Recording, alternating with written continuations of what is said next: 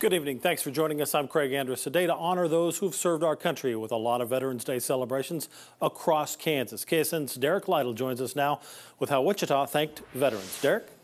Craig, it was a day filled with saying thank you, not only to active duty members and retired veterans, but also those who have been killed serving our country, paying the ultimate sacrifice, defending our freedom.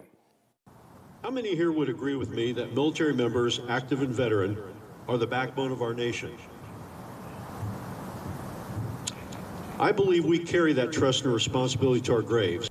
A ceremony to honor veterans was held at Veterans Memorial Park. Kathy Strong made the journey to Wichita from California to honor James Moreland, who was killed in Vietnam in 1968. Decided I wanted to do something further to honor him, so I decided to put a brick in all 50 states for James. Wichita is the 35th state she's honored Moreland. While she's not related to him, she's been sharing his legacy for 38 years, wearing his POW MIA bracelet since she was a child, when she got it from her parents for Christmas. It's a legacy she's happy to keep alive.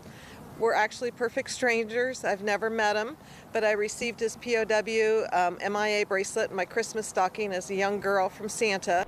Moreland received an honorable burial after his remains were identified in Vietnam, following 40 years of uncertainty. He was buried on May 14th, 2011, and that's when I fulfilled my childhood promise, took off my bracelet, and I buried it with him, and I was finally able to say, "Welcome home, James."